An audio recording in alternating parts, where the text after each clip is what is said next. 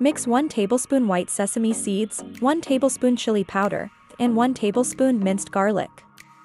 Pour hot oil over the mixture. Mix 2 tablespoons of light soy sauce, 2 tablespoons of vinegar, 1 tablespoon of oyster sauce, and an appropriate amount of salt. Stir-fry the tomatoes to release the juice, add water, and bring to a boil. Oats are high-quality carbohydrates and have half the calories than ordinary dumplings. Konjac oatmeal chicken breast dumplings are a sour soup-flavored way to quench your cravings.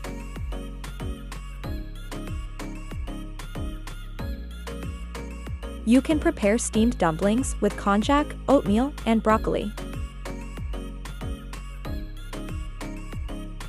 These dumplings full of visible chicken breast and celery.